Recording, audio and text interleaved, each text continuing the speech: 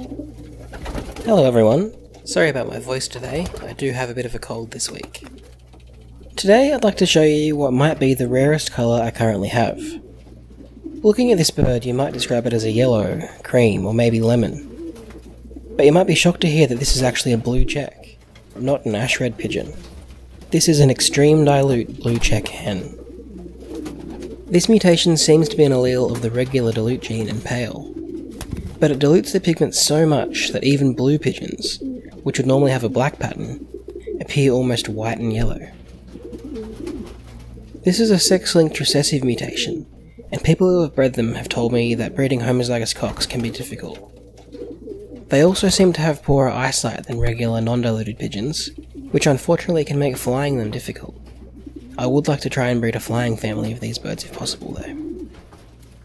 This colour, surprisingly, might be one of the most controversial in pigeon genetics.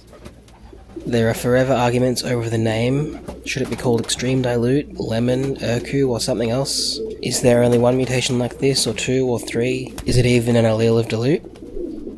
Feel free to argue over it in the comments if that's something you'd like to spend your time doing. My pigeon is from the Australian line of extreme dilute, and doesn't appear to have any relation to the South African Barkel Lemon pigeons. Although of course it could easily be the same mutation that has appeared twice on different continents. The only way to be sure is probably genetic sequencing, so if anyone wants to volunteer to pay for it, be my guest. I just love that a bird who looks clearly yellow or red can be genetically blue. Also, just as a special sneak peek, this is another rare gene.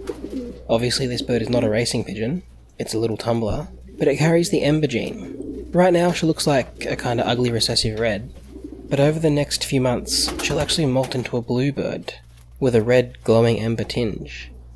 The transformation is actually quite shocking, so I'll be sure to keep you guys updated, and maybe one day in the future I'll breed some ember racing pigeons. Anyway, that's it for today.